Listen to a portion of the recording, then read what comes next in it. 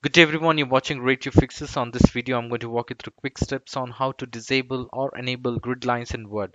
Now, there might be an instance where you have been drafting a document and accidentally you might have enabled the grid lines, but now you have forgotten how to enable the grid lines or disable the grid lines on your Word document. Now, especially when you're trying to type a document, now this might look very disturbing, or you may not be able to draft the document properly.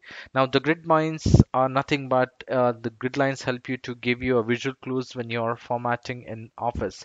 You can align shapes and other objects in your Word document and distinguish between cell boundaries in and sections of your Word document.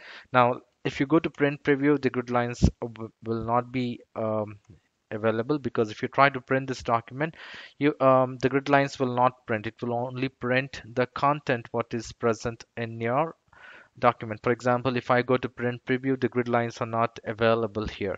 Now, there is a quick, easy, simple way to disable or enable it. Now, in case if you have already enabled it and you don't know how to disable it, here, this is what you need to do. You will have to go on your Word document, you will have to go to view. Under view, under the show section, you will have to uncheck the box which says grid lines. So this will go ahead and disable the grid lines from your Word document. If you want to enable it back, you can check this box and that will be enabled. So this is how you can go ahead, enable and disable grid lines in your Word document. I hope this video was useful. In case if you like this video, please make sure you hit the like button and do not forget to subscribe to my channel. Thank you. Have a great day.